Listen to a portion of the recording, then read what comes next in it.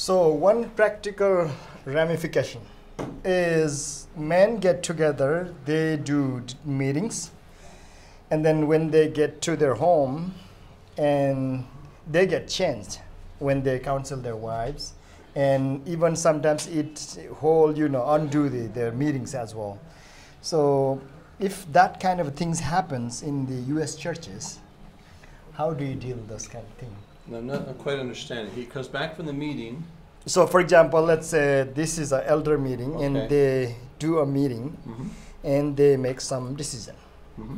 And then when they go back to their home, and their wife do not disagree. Right.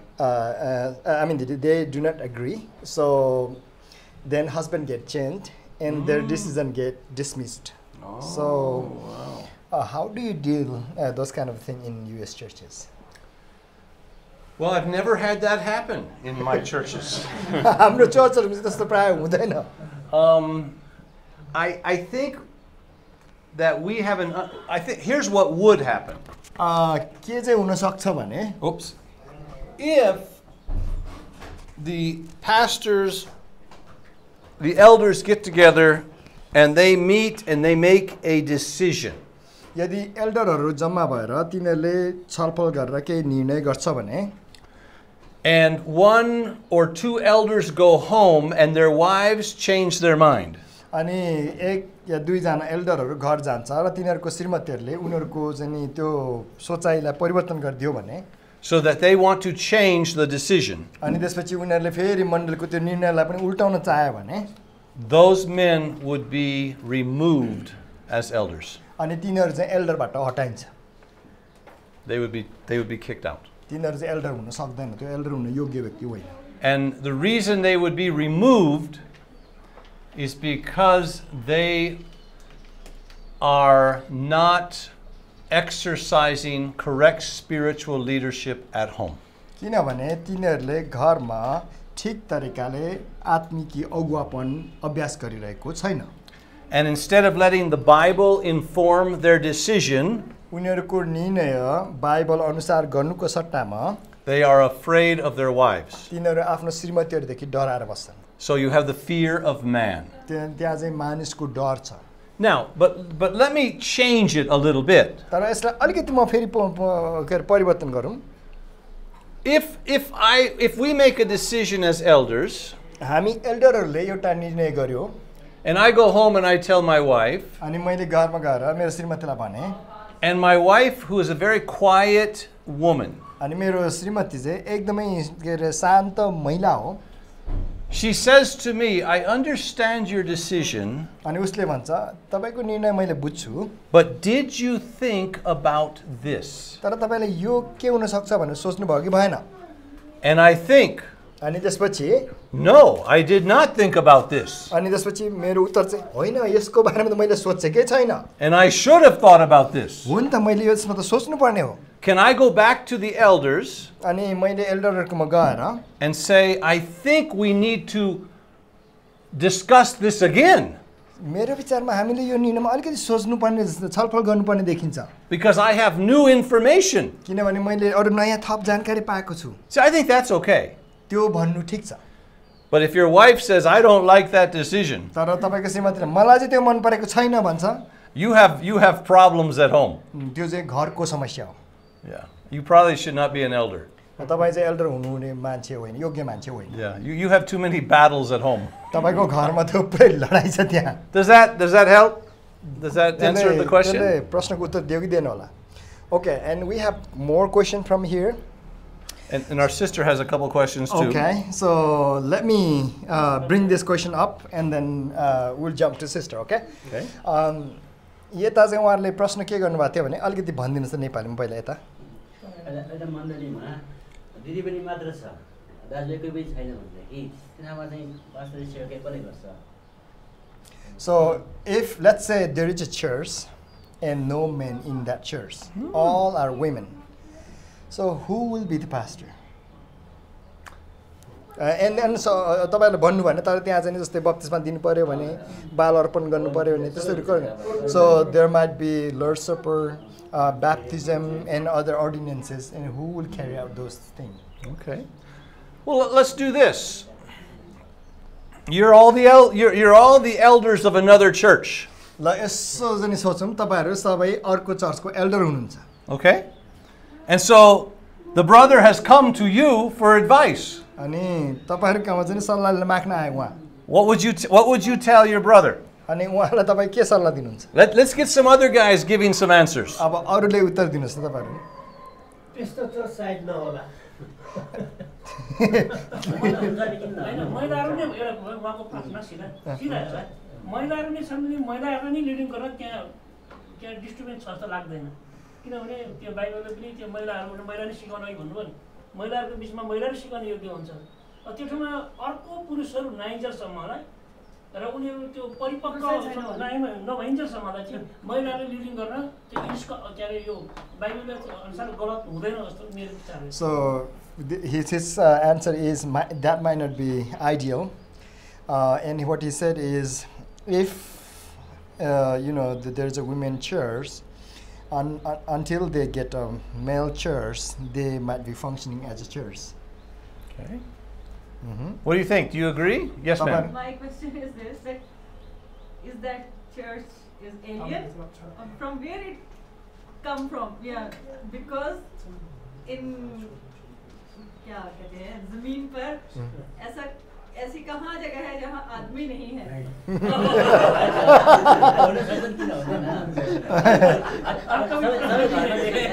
So her question is.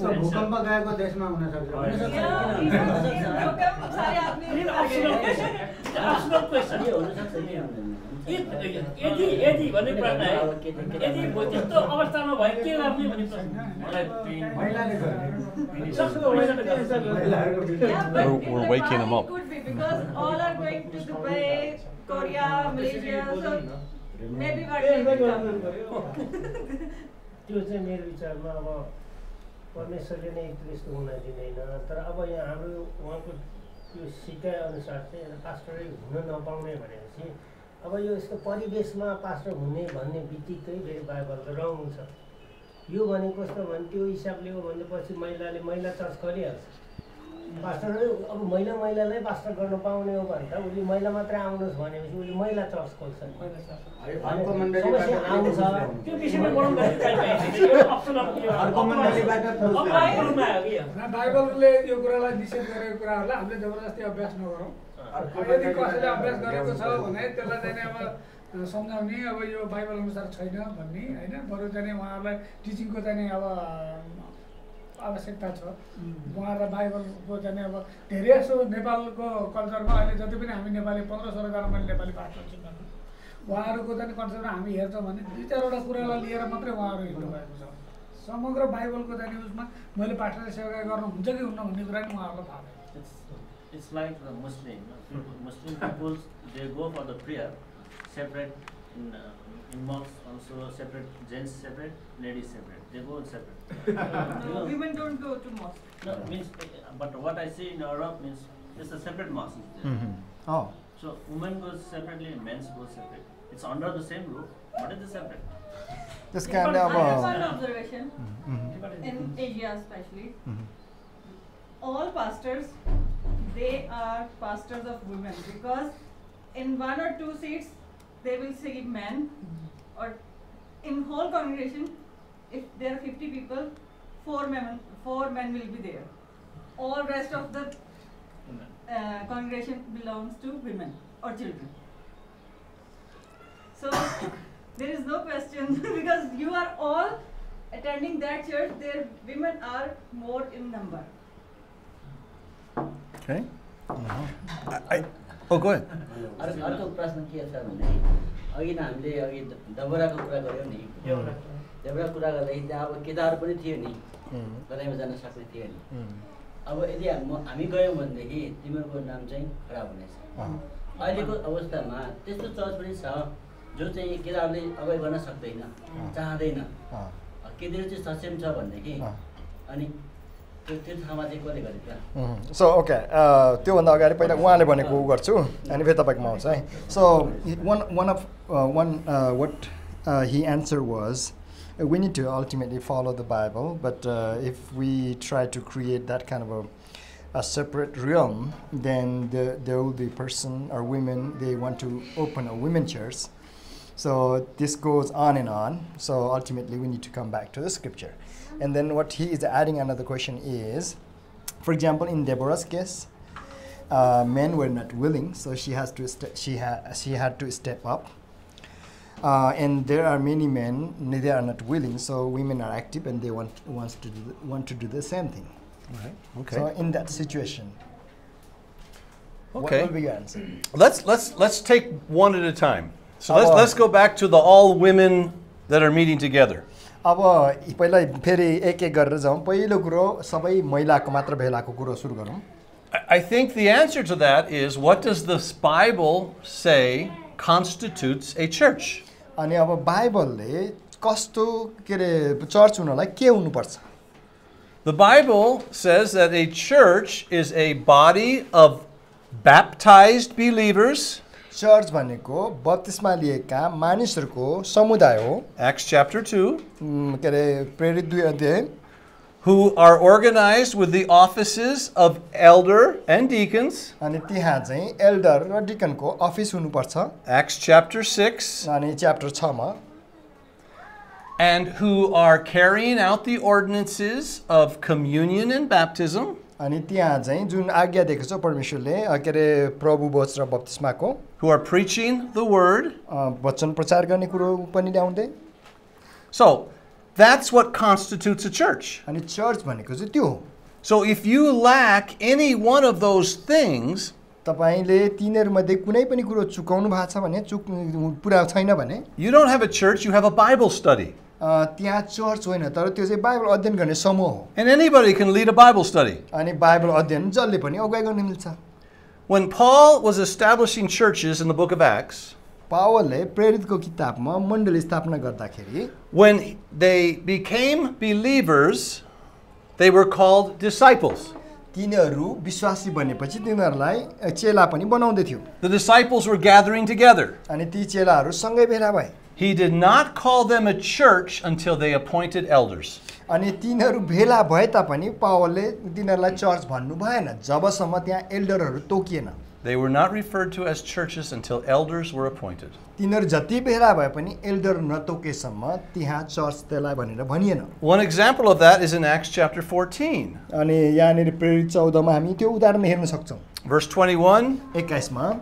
After they preached the gospel to that city and made many disciples. अनि तिनीहरुले चाहिँ नि त्यो वचन प्रचार गरेपछि त्यहाँ थुप्रै चेलाहरु खडा गरे. They returned to Lystra and Iconium and Antioch. उनीहरु चाहिँ लिस्त्रामा, आइकोनियम र एन्टियोकमा तिनीहरु गए. They did not establish churches. तिनीहरुलाई church भनिएन. They had disciples. त्यहाँ तिनीहरु चेला थिए. Then when they came back in verse 23, अनि जब उनीहरु 23 पदमा आउने हो भने, they appointed elders for them. अनि उनीहरुको लागि एल्डरहरु Tokyo. And now you have churches. अब चर्च खडा भयो.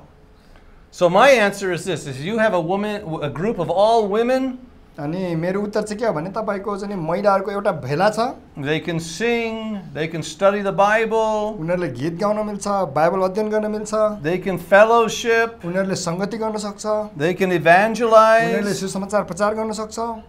But without the office of elders, जबसम्म office तोकिँदैन, pastors, they're not a church. त्यहाँ चाहिँ नि अफिस के रे त्यो एल्डर के रे नियुक्ति नगरेसम्म त्यो चर्च होइन. As far as the example of Deborah, अब देवराको कुरामा फर्केर आउँ. let's go back to 2 Peter again. दोस्रो पत्रुसमा जाउँ. What did Peter say? पत्रुसले के भन्छ? He said, I saw Jesus glorified on the mountain. मैले येशू महिमामा देखेँ. That was a great experience. त्यो एउटा महान अनुभव थियो. But we have a more sure word of authority. तर त्यो भन्दा पनि महान आधिकारिक वचन हामीसँग छ. It's the word of God. त्यो चाहिँ परमेश्वरको वचन हो. So, do we allow our experience to dictate what we do? के हाम्रो अनुभवले अब हामीले चाहिँ वचनमाथि पनि त्यो के अधिकार गर्न दिने? Do we allow our situation to determine what we do? अथवा हाम्रो अवस्थाहरूले हामी अब के गर्ने भन्ने कुरामा अधिकार गर्न दिने? Or do we let the word of God tell us what to do? अथवा वचनले के भन्दछ त्यो पछ्याउने? I think I would say that if you have a group of men and women and the men are unwilling to be a leader in the church, I would not appoint a woman as an elder.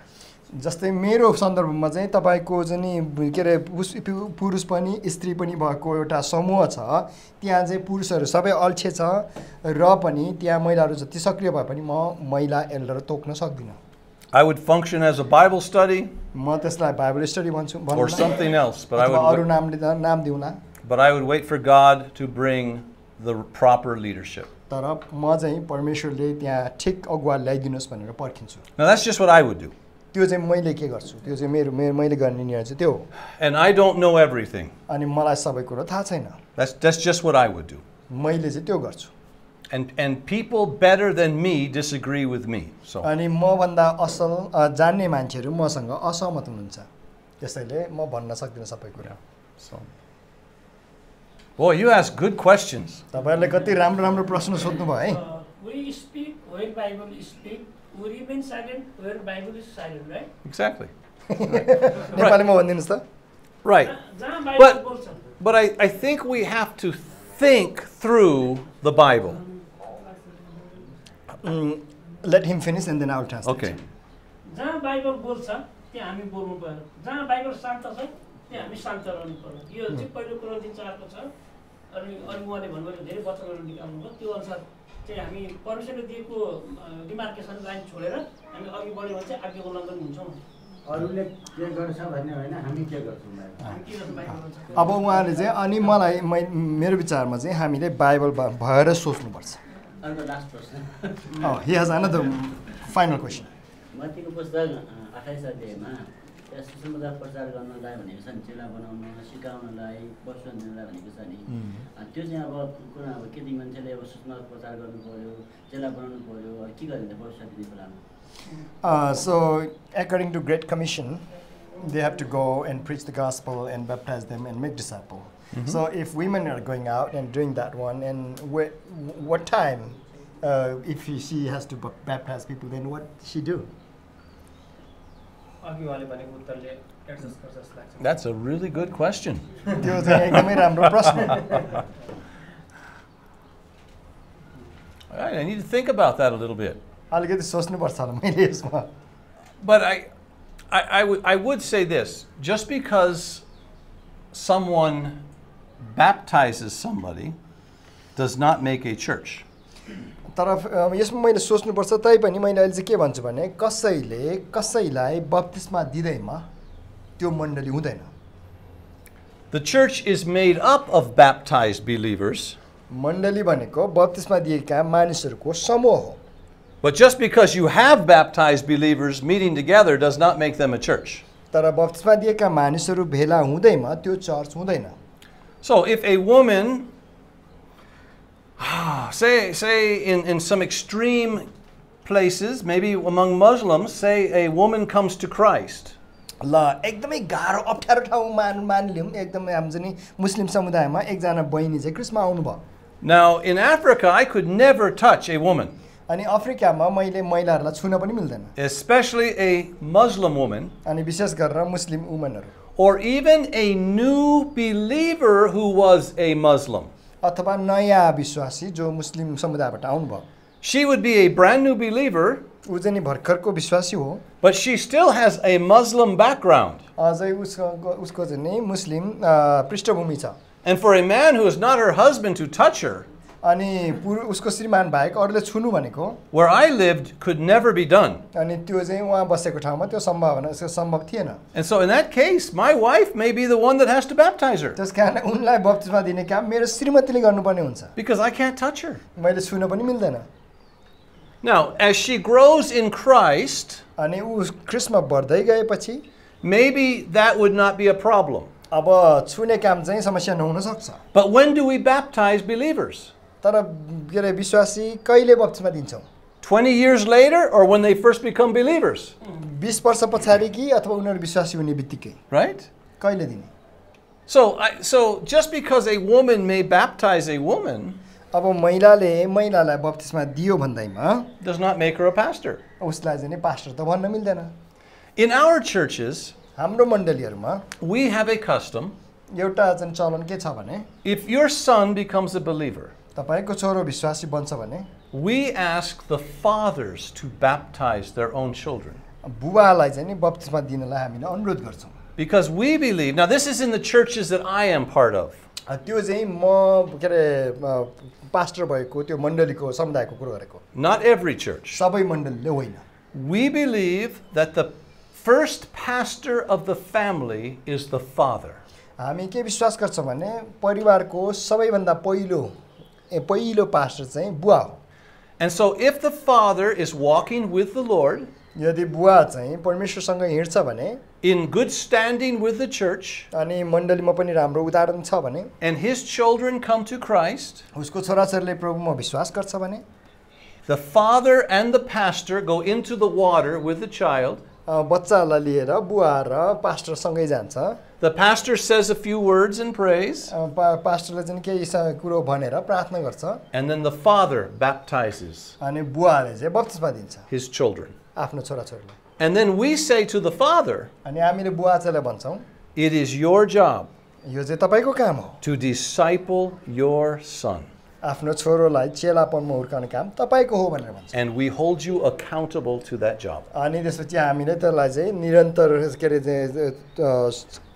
अरे check गर्छौँ But does that make the father a pastor अनि के त्यसो गर्दैमा बुवालाई pastor हो त of the church? No. के ऊ चाहिँ मण्डलीको पास्टर हो No. होइन So, तर एउटा मेम्बरले गर्ने एउटा ड्युटी पुरा गरेको so can you say in English to there is a responsibility disciple or member can saving process. Yeah, so he is fulfilling a duty of members, church members.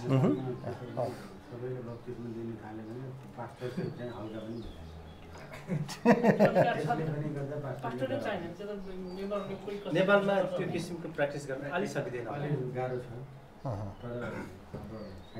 तर एउटा मेम्बरले अरूलाई बाप्तिजम दिन सक्ने अधिकार छैन उ डिसाइपल नै भएको हुँदैन परमेश्वरको अधिकारले यो यस्तो पनि होला महिलाले पनि दिएन विभिन्न सम्प्रदायमा दुईपल्ट बाप्तिजम हुने चलन पनि हुन्छ नि त क्या महिला के खिलाफ भर्ती करनी जर्मनमा अनि नेपालमा नि छ यसको टेक्स्ट अनुसार यसले अब आफ्ना एउटा विश्वासी जरुरत प्रभुमा छ भने त्यसको अधिकार परमेश्वरबाट पाए हुन्छ बाप्तिजम दिने अधिकार भइहाल्छ कतिले उमेर पुगेर दिन्छ कतिले are they ready to move on? Yeah, so there are some churches, they have a custom to baptize twice as Okay. well. So there are, yeah. Some baptize 3 times. कतिले 3 चोटिसम्म बक्समा दिन्छन् Yeah. ल अरू केही छ कि अगाडि बढौँ sorry Oh no, I was going to say. No, and I know you did. She had some questions. Okay. Sister, sorry. Yeah, it took long time, but now you go for your question. No, it's okay. What was the question? Do you know the question? turn to ask You can tell and I can interpret for them. She was curious as to why, when we were referring to women, we were all referring to mothers, not wives. उहाँलाई चाहिँ के चासो भयो भने हामीले चाहिँ नि त्यो महिलाको विषयमा कुरो गर्दाखेरि सधैँ आमाको मात्र कुरो गऱ्यो श्रीमतीको कुरो चाहिँ गरेन किन हो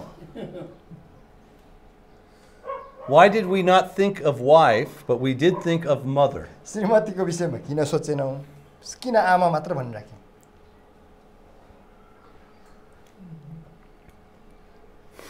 हाम्रो चलनमा चाहिँ आमा भन्यो भने चाहिँ अलिक धेरै खुसी हुन्छ मैंने सोचा कि हाम्रो यही चलनमा बात है। हामी जस्तै मेरो श्रीमतीले म आमा ला भन्छु खास त आमा भनेको आमै भयो हाम्रोमा चाहिँ यस्तो चलन पनि छ आमा ला भन्छु अनि त्यसो भन्दाखेरि चाहिँ अलिक किसिमको आधार कल्चरले बिब्लिकल त होइन cultural That's a way to respect as well. Okay. And you had a second question, I forgot.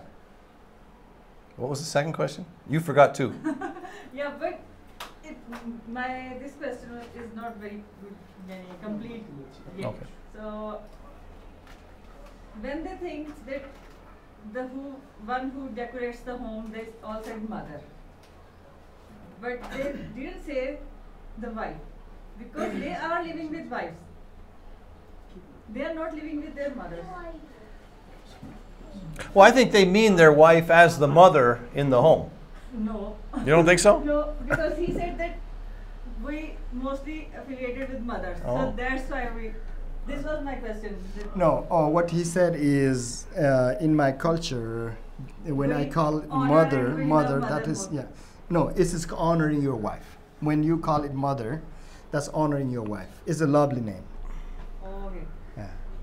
Okay, good. So means I think it's our question is wife decorate the home, but when the man is saying means this done by mom.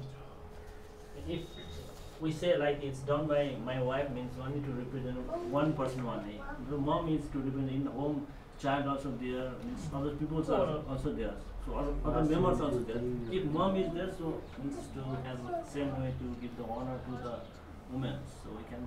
I think this is the practice what the culture. Also I got is. that. Yeah. Okay.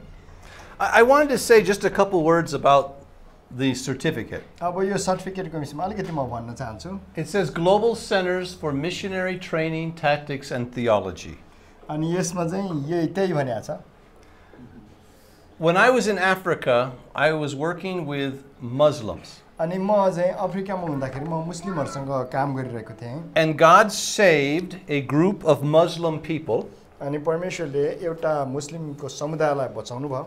And I did not have the ability or the language skills अनि मसँग चाहिँ त्यो भाषाको क्षमता थिएन to disciple them correctly. तिनीहरूलाई ठिक तरिकाले हुर्काउने.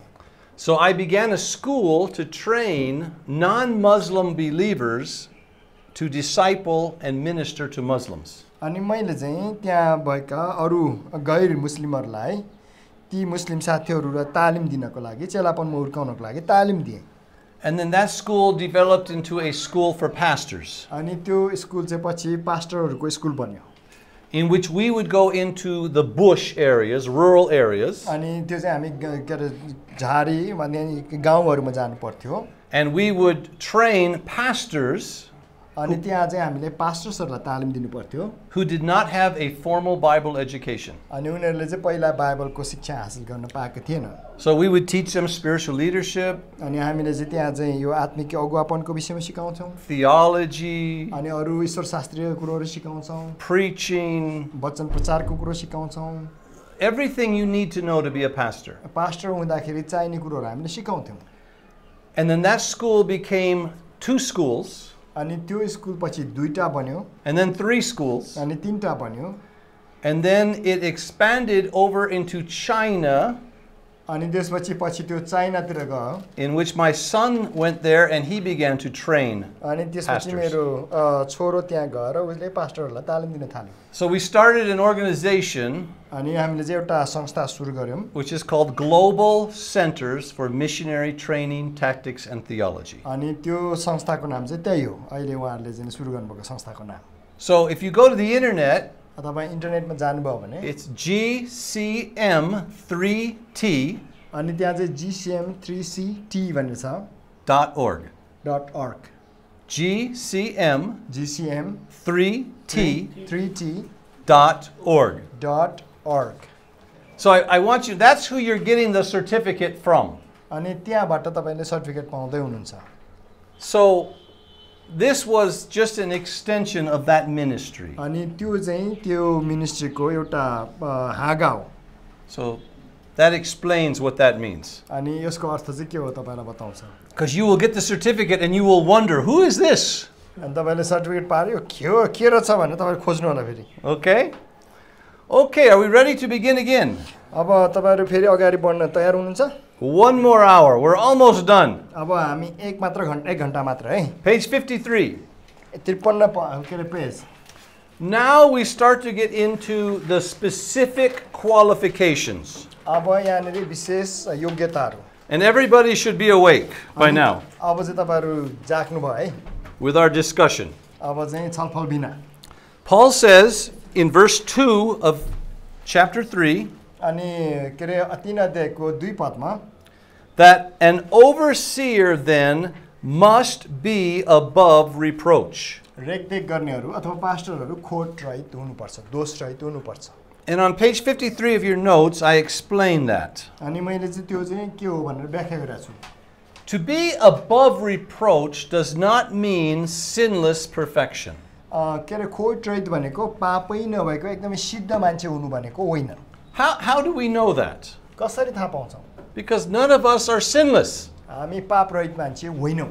There would be no pastors if that was the qualification. त्यो चाहिँ योग्यता भएको भए पास्टर कोही पनि हुन सक्दैन. Paul would not have qualified. Paul पनि के रे त्यो हुन सक्दैन थियो. Nobody would have qualified. कोही पनि. What it means is that there is no notorious, shameful, or dishonorable sinful actions that can be charged against you. यसको अर्थ पास्टरको जीवनमा स्पष्ट, लाजपूर्ण वा अनादरपूर्ण कार्यहरू अथवा अभ्यासहरू बानीहरू हुनुहुँदैन भनेको. Which you have not dealt with. जुन चाहिँ तपाईले के रे देखेर पनि त्यो चुप आँखा चिम्लेर बस्नु भएको छैन. Listen, I have sins in my past. मैले मेरो विगतमा पाप गरेको छु.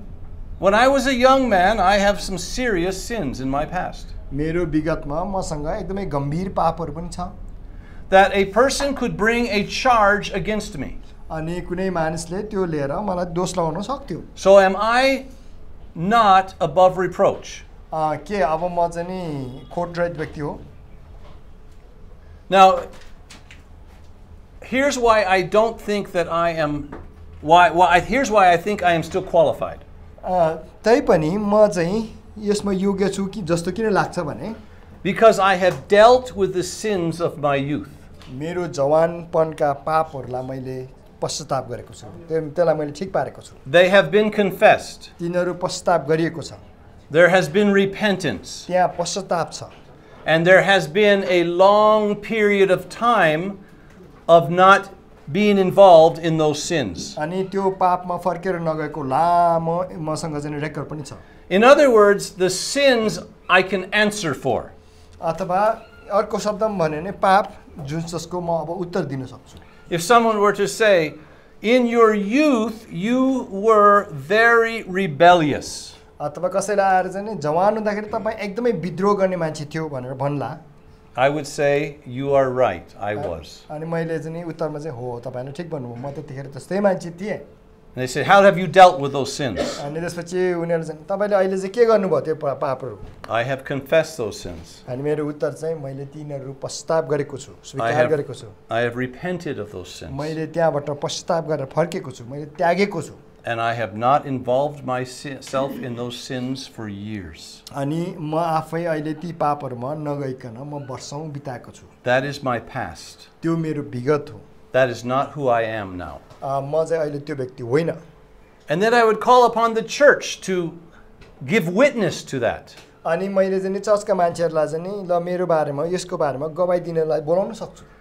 So my sins are not undealt with. They have been dealt with. त्यसकारणले मेरो पाप केही पनि नगरिकन छोड्या होइन, तर त्यो चाहिँ समाधान गरिएको छ. So being above reproach does not mean that you don't sin. त्यसकारणले दोषरहित हुनु भनेको पाप नगर्ने व्यक्ति भनेको होइन. It means that when you sin, you deal with your sin. त्यो भनेको चाहिँ जब तपाईले पाप गर्नुहुन्छ तब त्यही पापलाई तपाईले ठिक पनि गर्नुहुन्छ. Now, are there certain sins that would make you disqualified to be a pastor? अनि के त्यहाँ कुनै यस्तो पापहरू छ जसले तपाईलाई पास्टर हुन अयोग्य तुल्याउँछ? We talked about this yesterday. हामीले यस विषयमा कुरा गर्यौं. There probably are. हो, हुन सक्छ त्यस्तोहरू छ. Depending on how you deal with those sins. ती पापहरूसँग तपाईले कस्तो व्यवहार गर्नु भयो? We have seen that God has great mercy and grace upon sinners. हामीले हेर्यौं कि परमेश्वरले मानिसहरुसँग ठूलो अनुग्रह र कृपा देखाउनुहुन्छ. And I think it is God's joy to restore sinners. अनि परमेश्वरले ती पापीहरुलाई फेरि पुनर्स्थापना गर्नु उहाँको आनन्दको कुरो हो. When they repent and deal with their sin. जब तिनीहरुले आफ्नो पापसँग डिल गर्छ. But a person can ruin their reputation, can they not? तर त्यो के अरे व्यक्तिको आफ्नो जुन इज्जत छ त्यो गुमाउन सक्छ हो कि हैन If your reputation for Christ is ruined, तपाईको ख्रिस्टमा जुन इज्जत छ त्यो चाहिँ नि भत्क्यो भने because of open immorality तपाईको चाहिँ नि अनैतिक जीवनले or some serious and great sin, तपाईको जीवन भएको गम्भीर पापको कारणले you may not be above reproach. तपाई चाहिँ नि दोषरहित व्यक्ति हुनुहुन्न Somebody can bring a charge against you. Somebody can bring a charge against you. त्यसकारणले कोही आएर तपाईलाई औँला ठहराएर दोष लगाउन सक्छ But do you remember Peter? तर तपाईले पत्रुसलाई सम्झिनु भयो Peter was an elder. Patrus Elder थियो He was an apostle, ऊ चाहिँ नि प्रेरित पनि हो but he was an elder. अनि ऊ एल्डर पनि हो Look at 1 Peter 5. के अरे पत्रुस पहिलो पत्रुसको 5 मा हेरौँ त 1 Peter 5. पहिलो पत्रुसको 5 Someone read the first verse. एक पद कसैले पढिदिनुस्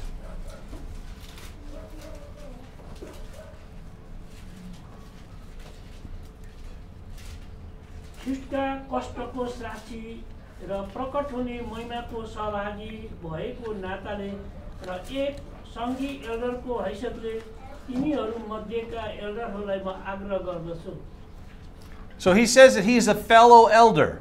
अनि यहाँ चाहिँ के छ भने सङ्घी एल्डर भनेर भन्दैछ So Peter was an apostle as well as a pastor. त्यसकारणले पत्रुस चाहिँ एल्डर पनि थियो पास्टर पनि थियो And so he must meet the qualifications of being a pastor.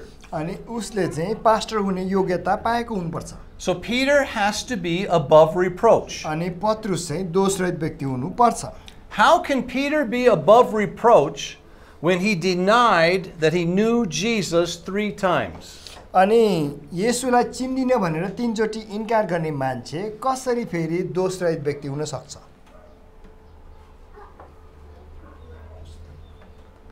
कसरी That is a serious sin. किनभने त्यो त एकदमै गम्भीर पाप हो So how could he qualify to be a pastor? अनि कसरी चाहिँ त्यो पास्टर हुनलाई योग्य बन्छ फेरि After he changed his life and repented, confessed, then became the elder. नेपालीमा नि भनिदिनुहोस् र यहाँ हामी हेर्दा के बुझ्छौँ भने एल्डर त्यतिकै भएको होइन सिधै प्रश्न आउँछ यहाँ एल्डर उहाँ सङ्घी एल्डर भयो भने त उनी यसोलाई 3 पल्ट यहाँ हामी लुका 22को 54 देखि 62 सम्म हेर्यो भने पत्रुसले 3 पल्ट इन्कार गरेको हामी पाउँदछौँ र यो कुन समयमा भएको एक्ज्याक्टली भन्न सकिँदैन तर जब यसोको पुनरुत्थान भइसकेपछि धेरै जसो चेलाहरू चाहिँ विश्वासयोग्य भेटिन्छ र प्रभुको मिसनलाई पुरा गरेको योग्य मानिन्छ अनि यो बेला आइसक्दा अनि सङ्घी एल्डर भएको पाइन्छ यो सङ्घी एल्डर यति बेला मात्रै भनिन्छ जुन दोष रहितहरू पुरा पाक्षमा भएको अनि मण्डलीको बिचमा असल साक्षी भएको व्यक्ति मात्रै भन्छ What do you say? What he said in English, I asked him to translate. Okay. So, do you remember what he said? Yes, okay. Oh, yeah. He dealt with his sin. उसले आफ्नो पापलाई चाहिँ ठिक ठाउँमा तह लागेको छ And his repentance is as well known as his sin is. अनि उसको पश्चाताप पनि उसको पाप जत्तिकै एकदमै परिचित छ But go to John chapter 21.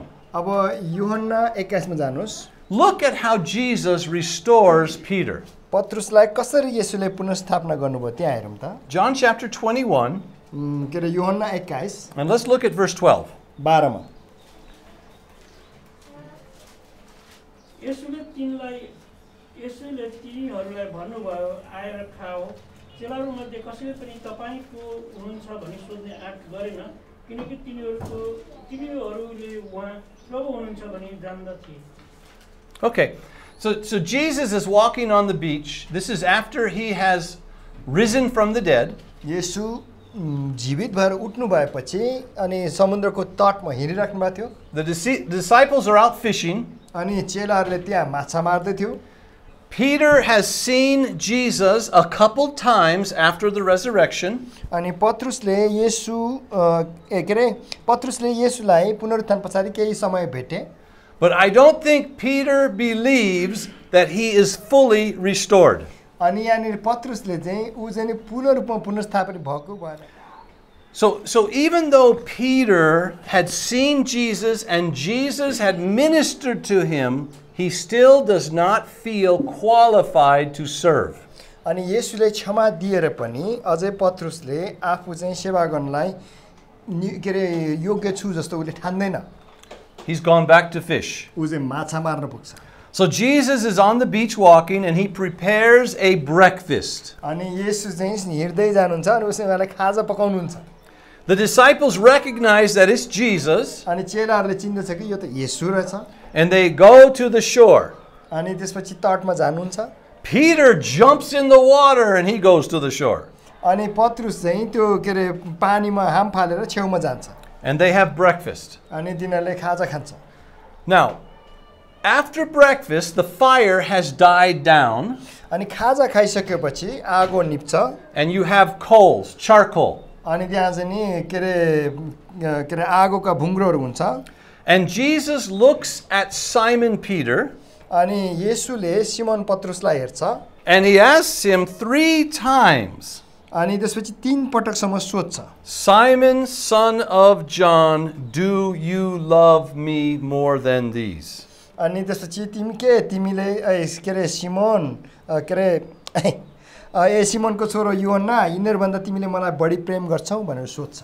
Now, actually, that was the first question. Simon, son of John, do you love me more than these? Yohanna के रे म भन्दा यिनीहरूभन्दा बढी प्रेम गर्छौ भनेर सोध्छ. Now, what Jesus is referring to अनि येशूले यहाँ के भन्दै हुनुहुन्छ भने is before the cross, क्रुस भन्दा अगाडि Jesus told the disciples that they all were going to desert him.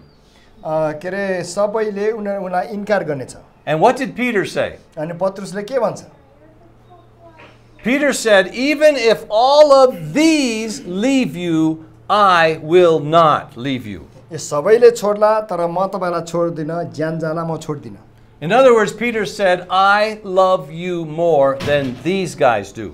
अनि उहाँले जवाफमा चाहिँ के भन्छन्? यिनीहरूभन्दा मैले बढी प्रेम गर्छु भनेर उले भनिरहेछ. That was Peter's pride. अनि त्यो चाहिँ पत्रुसको घमण्ड थियो. I love you more than anyone else does. अरूले भन्दा मैले बढी प्रेम गर्छु भन्ने उसको घमण्ड थियो. I will die with you. म तपाईसँग मर्न तयार छु भन्छ. Peter was full of pride. Peter के पत्रुससँग घमण्डले भरेको थियो. And that pride had to be crushed. अनि त्यो घमण्ड चाहिँ चकनाचुर पार्नु पर्थ्यो. And do you know what God uses to crush pride more than anything else? अनि परमेश्वरले घमण्डलाई तहसनहस पार्न के प्रयोग गर्नुहुन्छ थाहा छ? Our failure.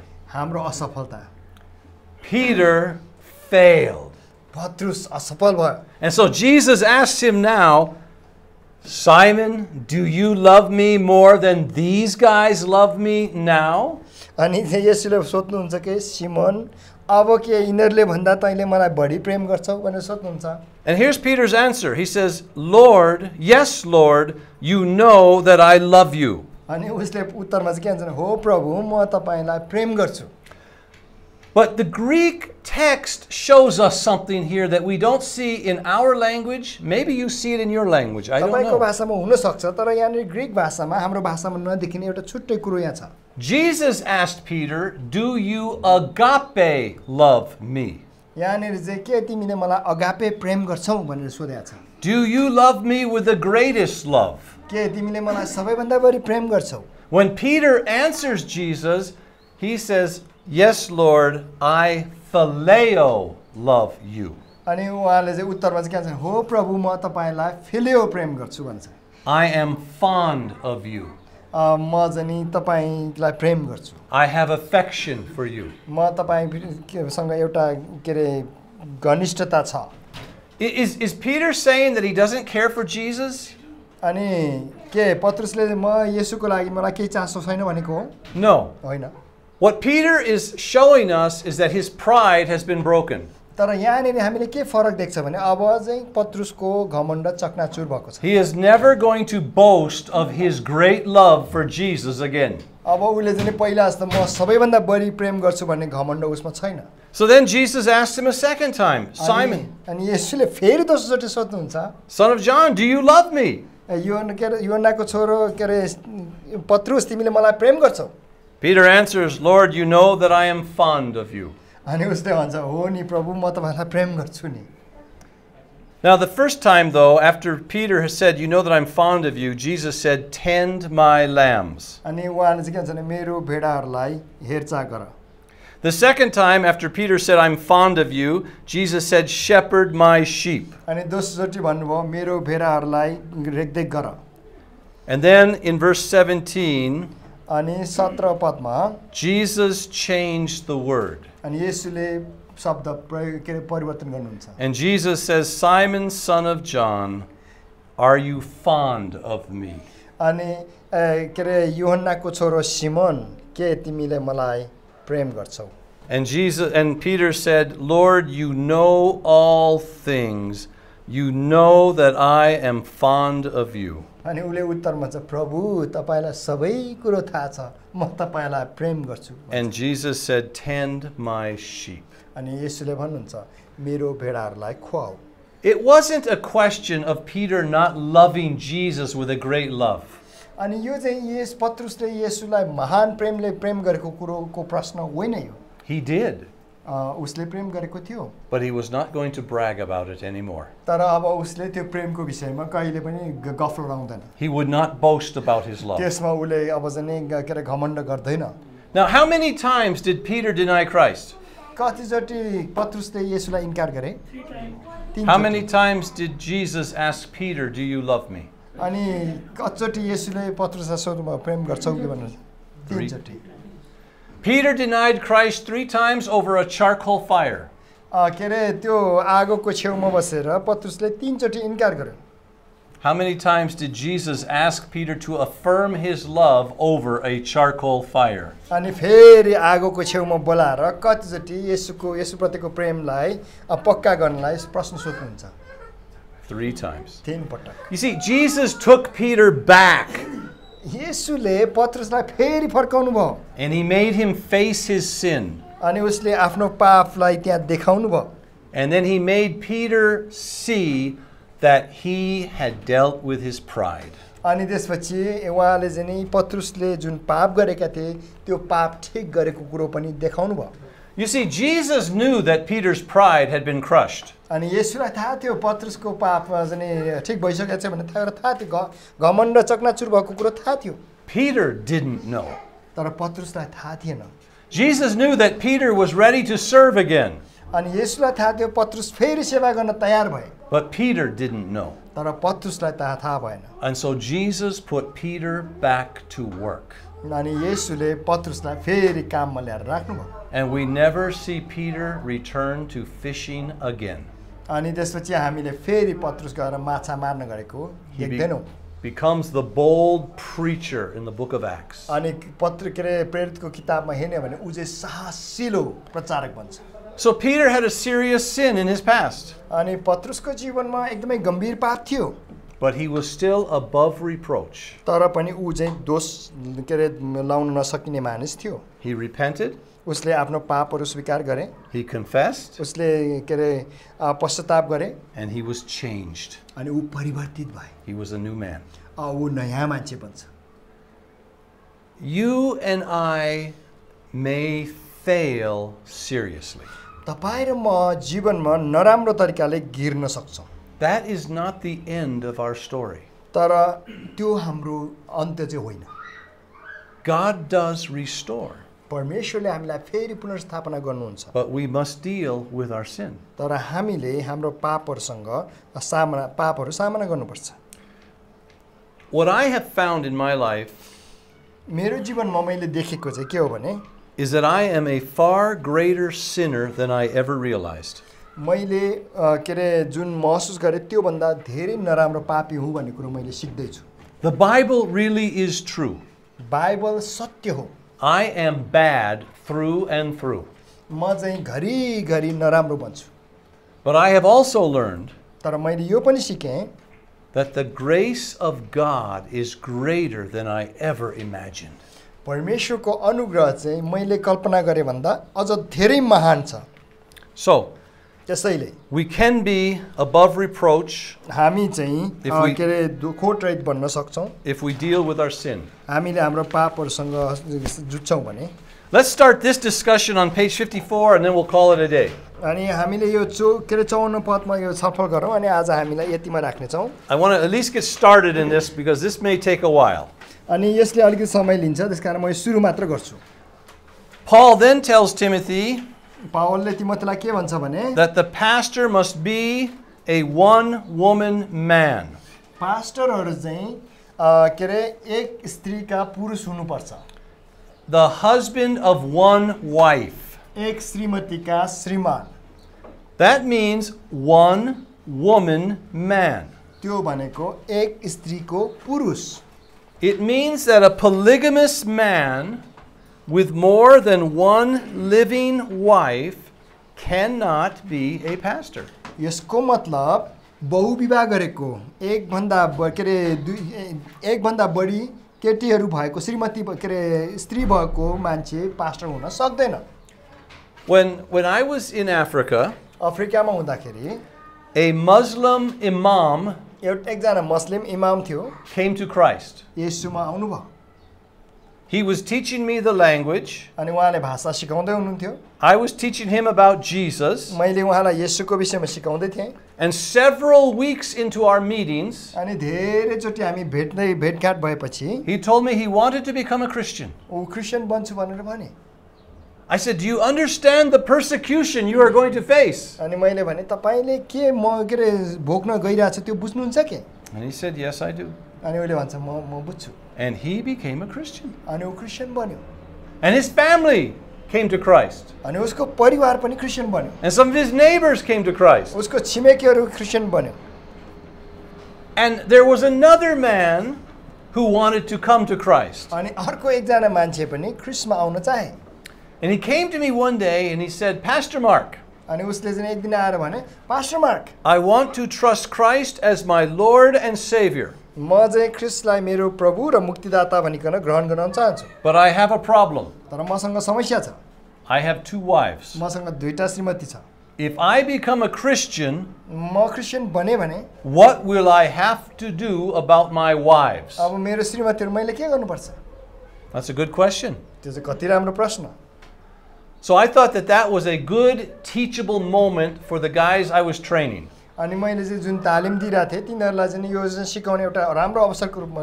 लिएँ So I said, let's go to the Bible and let's see what the answer should be. अनि मैले बाइबलमा जाउँ अनि के उत्तर हुनुपर्छ ल हेरौँ And here's the answer that we came to. अनि हामीले उत्तर चाहिँ के लियौँ भने We came to the decision that हामीले निर्णयमा केमा पुग्यौँ भने it would be wrong for him to send one of his wives away अनि उसले आफ्नो श्रीमतीलाई एकजनालाई चाहिँ छोड्नु चाहिँ गल्ती हुने पाप हुनेछ because there would be nobody to care for her, किनभने उसलाई कसैले वास्ता गर्ने छैन because he had children from both wives, किनभने उसँग दुवैबाट छोराछोरी छ and that it would destroy the family unit. अनि त्यसले चाहिँ परिवारलाई तहसनहस पार्नेछ And so my young young men told him, अनि त्यसपछि ती के अरे जवान विश्वासीहरू उसलाई के सल्लाह दियो भने "You are going to have to love 2 women as Christ loved the church." ख्रिस्टले जसरी मण्डललाई प्रेम गर्नुभयो त्यसरी नै तपाईँले दुईवटा के अरे महिलाहरूलाई प्रेम गर्नुपर्ने हुन्छ But you cannot become a pastor. तर तपाईँ पास्टर बन्न सक्नुहुन्न You cannot become a deacon. तपाईँ डिकन पनि बन्न सक्नुहुन्न You cannot become a leader in the church. तपाईँ चर्चमा अगुवा बन्न सक्नुहुन्न That is forbidden to you. त्यो चाहिँ तपाईँको लागि वञ्चित छ But your children, तर छोराछोरीहरू you can raise your sons तपाईँको छोराहरू तपाईँले हुर्काउन सक्नुहुन्छ to be godly men, अनि त्यो चाहिँ धर्मी व्यक्ति बन्नलाई one-woman men, एक स्त्रीका पुरुष बन्नलाई and if they are qualified, they could become a leader in the church. अनि उनीहरू योग्य बन्यो भने तिनीहरू चाहिँ अगुवा बन्न सक्छ मण्डलीको अगुवा बन्न सक्छ And so that is the counsel that he received. अनि उनीहरूले दिएको सल्लाह चाहिँ त्यो थियो That's complicated. अनि त्यो चाहिँ एकदम अप्ठ्यारो कुरो Now some people said, अनि कतिले भन्यो you should send one wife away, अनि एकजना चाहिँ अब तिमीले चाहिँ छोड्नुपर्छ भन्यो or at least he can only have sexual relationship with one wife, but not both.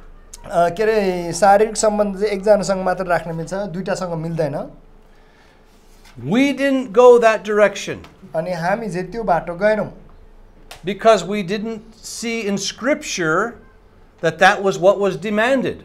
अनि बाइबलमा त्यो कुन चाहिँ गर्नुपर्ने त्यो चाहिँ नि त्यहाँ एकदम स्पष्ट तोकेर भनेको थिएन So we felt that to say to him, you're going to have to love both of those women and no more wives. अनि हामीले चाहिँ के भनेको थियो भने अब त्यो दुईटैलाई प्रेम गर्नुपर्छ अब अरू चाहिँ ल्याउनु पाइन्न That was our decision. त्यो चाहिँ हाम्रो त्यतिखेरको निर्णय थियो What do you think? तपाईँहरूलाई कस्तो लाग्छ प्रभुलाई मुक्तिदाताको रूपमा ग्रहण गर्ने खुल्ला छ तर leader I agree. That was good. Means he has two wives, and he means this is the same case which we deal in Dubai. Yeah. He married another girl. His first wife is in Nepal, and his second wife is in Dubai. So some of the young leaders that came back means when he was in Dubai, he stayed with his second wife. When he came in Nepal, he stayed with his first wife. So he's the leader, but rest of the means everything he left it. He is coming to the service as a member, but in this case, the youth they are coming and they are raising the question means he has a relation with the both. So in some of the parts, it's hard to deal with that. Sure. नेपालीमा नि भनिदिनु पर्यो please say in Nepali too. यो same case हामीले त्यो दुबईमा पनि face गरिरहेको थियौँ एकजना हाम्रो मण्डलीको अगुवा हुनुहुन्थ्यो उहाँले चाहिँ नि दुबईमा अर्को बिहा गर्नुभयो कान्छी अनि उहाँको जेठी श्रीमती नेपालमा हुनुहुन्छ अनि कतिपल्ट उहाँ यता आउँदाखेरि अब जेठीसँग बस्नुहुन्छ उता कान्छीसँग हुनुहुन्छ होइन तर मण्डलीमा अहिले पछिल्लो समयमा चाहिँ इभन यो कुराहरू मैले मसँग चाहिँ डाइरेक्ट आएको होइन तर मैले सुनेको किनभने कतिवटा कुराहरू चाहिँ अब विवाद ल्याउने कुराहरू पनि हुन्छ इग्नोर गर्नुपर्ने नसुन्नुपर्ने तर उनीहरूले रेज चाहिँ गरेको अब उहाँ चाहिँ बेबिचारमा हुनुहुन्छ अहिलेको अवस्थामा किनभने उता हुँदा कान्छीसँग यता हुँदा जेठीसँग भन्ने कुराहरू होइन स्पिरिचुअल अब बिब्लिकल्ली हामीले कसरी यो कुरालाई डिल गर्ने किनभने यो चाहिँ नि फ्रन्ट लाइनमा आएर मसँग चाहिँ कुरा गरेको छ नि तर मैले सुनेको छ यो होइन तर यस्तो के उसमा सम्बन्धित व्यक्तिलाई सोधेर बुझ्नुपर्ने हुन्छ अनुशासनमा र त्यो उहाँहरूलाई चाहिँ वचनबाट देखाउनु पर्ने हुन्छ हिँड्ने नड्ने जिम्मेवारी उसको रहन्छ तर लिडरसिप हुन चाहिँ त्यो लिडरसिपमा सबै कुरा आउट हुनुहुन्छ अब अहिले त युथले के भने मिन्स उहाँ त बेबिचार हुन्छ पनि मण्डली पनि आउनु हुँदैन त्यस्तो व्यक्तिलाई ल्याउनु हुँदैन भन्ने कुराहरू पनि त्यहाँनिर रेज भइरहेको छ अघिको प्रश्न पनि यहाँनिर के पनि थियो भने तपाईँ अघि हामीले त्यो कन्टिन्यू हुन्छ भने सस्पेन्स राख्ने कुराहरू भयो भनेपछि मण्डलीमा सेवा कायमा नआउने भएपछि ऊ त सङ्गतिबाटै वञ्चित भयो इभन त्यो परिवारलाई चाहिँ हामीले एउटा सङ्घर्ष पनि गर्नु पर्यो इभन मण्डली कमिटीमा अगुवाहरूको बिचमा पनि सस्पेन्स राख्दै जाँदाखेरि सङ्गतिमा नआउनु भइसकेपछि त उहाँहरू अर्कै वेमा हुन्छ एटलिस्ट हामीले उहाँहरूलाई घर सङ्गतिमा सेल्फ ग्रुपहरूमा उहाँहरूकोमा गएर काउन्सिलिङ गऱ्यौँ भने एउटा भनौँ न त्यसमा पश्चातापी भएर आउनको लागि चाहिँ हामी एज अ लिडर्स पास्टरले त्यो भूमिका गर्नुपर्छ अब उहाँहरू त यसरी नै बाटो गुरुनु भयो बाटो गुरुनु भयो भने 6 महिना 7 महिना 1 वर्ष तपाईँहरू नआउनुहोस् भन्नुभन्दा पनि हामीले उहाँहरूले त्यो कुराहरूको काउन्सिलिङ गर्नु पनि जरुरी छ होइन त्यो एउटा के भयो यो चाहिँ सेकेन्ड भयो त्यस्तो जुन कुराहरू आइरहेको छ बेबिचारको कुराहरू अब त्यो त दुईजनासँग रिलेसनको कुराहरू यसले चाहिँ बिग्रिनु पर्ने सस्पेन्समा राख्ने मण्डली आइदियो भन्ने त हुँदैन होला त्यो त हुँदैन त्यो विश्वासी अनुसार चाहिँ विश्वासी भइसकेपछि कहिले यो रिसेन्टली उहाँले सोध्नु भएको चाहिँ उहाँले त्यो उताबाट दुईमा ल्याउने केटी चाहिँ विश्वासी हुँदा ल्याएको कि अथवा विश्वासी हुनुभन्दा पहिलाको विश्वासी भइसक्यो उहाँ मण्डलीको अगाउ So his question was whether this man brought that woman in Dubai after he became Christian or before, and then answer was he was church leader, but they fell in a sin and he took that woman in Dubai. So he has two wives. So would that man be qualified to be a pastor? के अब उ चाहिँ नि pastor हुन योग्य हुन सक्छ It's not qualified for the pastor as a leader also. Right. But the question is now he has a relation with the two Right. women. Right. Two wives. Two women, not wife, two women. Two women. Yeah. And he did this after he became a believer. Yeah. Even he was leader. Even when he was a leader, yeah. I think that man is in a very difficult position. अनि मेरो विचारमा त्यो मान्छे चाहिँ एकदमै गाह्रो अवस्थामा छ. Does he have children by the second wife? अब त्यो अर्कोबाट छोराछोरी छैन. My thought He is the grandfather and grandmother. मेरो सोचाइ is that he needs to break the relationship with the second woman, the wife. त्यो दोस्रो केटीसँग चाहिँ स्त्रीसँग चाहिँ उसले सम्बन्ध तोड्नुपर्छ. That was an adulterous relationship. त्यो चाहिँ व्यभिचार हो. So how do you repent from adultery when you have an affair? व्यभिचारबाट पश्चाताप गर्ने तरिका के हो? To return. You leave the woman and you go back to your wife. That's how you repent. स्त्रीलाई छोड्ने र आफ्नो श्रीमतीका फर्केर जाने.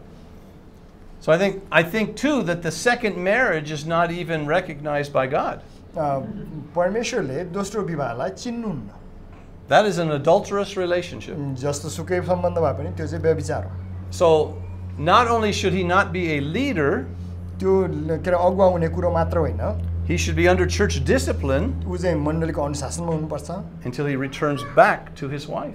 जबसम्म ऊ के रे आफ्नो श्रीमतीकासम्म फर्किँदैन तबसम्म ऊ माथि अनुशासन हुनुपर्छ. So that church should place him under discipline. मण्डलीले उसलाई अनुशासनमा राख्नुपर्छ. Because not only, he's not qualified to be a leader for sure, ऊ अगुवा हुने कुरोमा त प्रश्नै आउँदैन.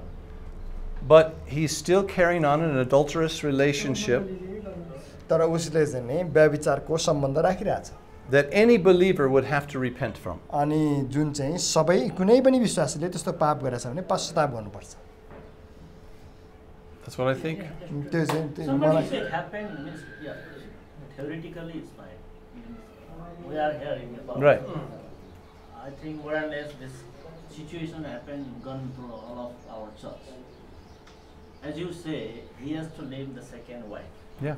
In this case, that's woman is so clever. She has done the legally married in Nepal. Okay, she registered the marriage.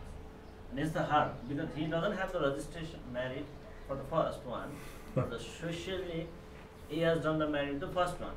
The whole society knows that's his first wife. Even he is the grandfather. Mm-hmm. He has son, daughter, and everything. So it's difficult condition. नेपालीमा नि खोलिदिनुस् त. यो case even यो आज लगभग धेरै 2-3 वर्ष अगाडि भएको अनि मेरो समाजसँग एकदम राम्रो रिलेसन पहिलेदेखि भएको कारणले गर्दा त्यो जुन स्त्री हुनुहुन्छ उहाँ चाहिँ धेरै बाठो हुनुहुँदो रहेछ. उहाँले लिगल्ली बिहा यहाँ नेपालमा रजिस्ट्रेसन गरेर उहाँले बिहा गर्नुभएको छ है. जबकि पहिलो श्रीमतीसँग उहाँको रजिस्ट्रेसन म्यारिज छैन तर सामाजिक रूपमा उहाँ पहिलो श्रीमती हो. सारा समुदायलाई थाहा छ उहाँको छोरा छ, छोरी छ, बुहारी छ, नाति नातिना छन्. अब त्यहाँ त तपाईँले लिगल्ली यो श्रीमती होइन भने पनि सारा समाजले भन्छ किनभने समाज त कानुनभन्दा पनि माथि हुन्छ है.